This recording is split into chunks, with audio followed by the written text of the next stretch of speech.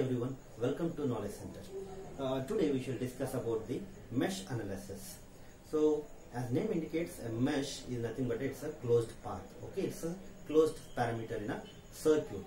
So we have two important parameters in a circuit, that is loop and a mesh. So first I will clarify what actually the difference between the loop and a mesh.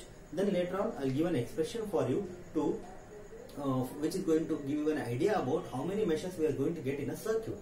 So for that, let us take one example. Let us have a network, electrical network with some resistances and a source. So let me take right. So name this as source 1 V1. I'll just give some names for them. V2, resistance R1, R2 and R3.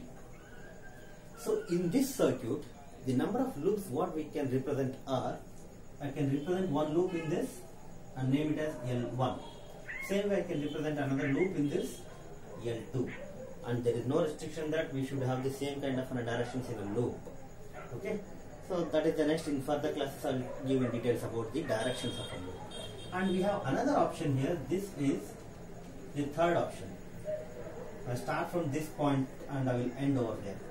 So this is a third loop. I have taken it in a dotted lines. There is one important point about that. So I will come to that one. So this is number of nodes. You can also identify the number of nodes in the circuit. So this is node number 1, node number 2, node number 3, and this is the node number 4. And we name this as a reference node. Okay. So we have totally 4 nodes. And how many loops I have? 1, 2 and this external. This is the third loop. Say name this as L3. So now let's identify first what is loop and mesh.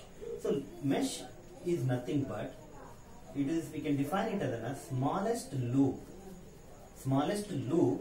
in a circuit. So in this circuit, what are the smallest loops we have? Smallest loop is nothing but a loop in which you can't get another loop. A loop within which we can't get another loop. That is the smallest loop. And that is called mesh. So here L2, see, within this I can't get another loop, so this I consider as a mesh. Even within this I can't get another loop, so this is also termed as a mesh. Whereas if I consider loop 3, within this whole loop I can get 2 different loops. So this L3 cannot be considered as a mesh. That is why I have just represented with the dotted lines.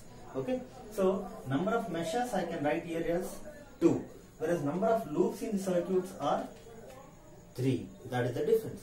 And we are discussing about a mesh analysis, so you should identify number of meshes, not a loop. So mesh is nothing but the smallest loop in the circuit within which I can't find another loop. That is called a mesh. And now I will give you one formula to find the number of mesh. So that is something like this. So number of mesh, or in other words we can say it is the smallest loop L, or you can say number of equations in a mesh analysis, or you can also write it as a number of loops. Okay, that's what already I have mentioned here. So I can say number of mesh or number of equations. For that the formula is B minus N minus 1, but close the bracket. If I expand it, if I remove the bracket, it will be B minus N plus 1. I hope you all remember this expression. This is going to give you how many number of independent loops. Mesh is nothing but, I mentioned L, but you should be very careful. L is nothing but it also represents loop. You can write it as a number of independent loop. So there is a difference between just loop and an independent loop. This is independent loop. This is independent loop. But this loop is not independent. It is going to have 2 inside that. So I can't consider L3 as an independent loop.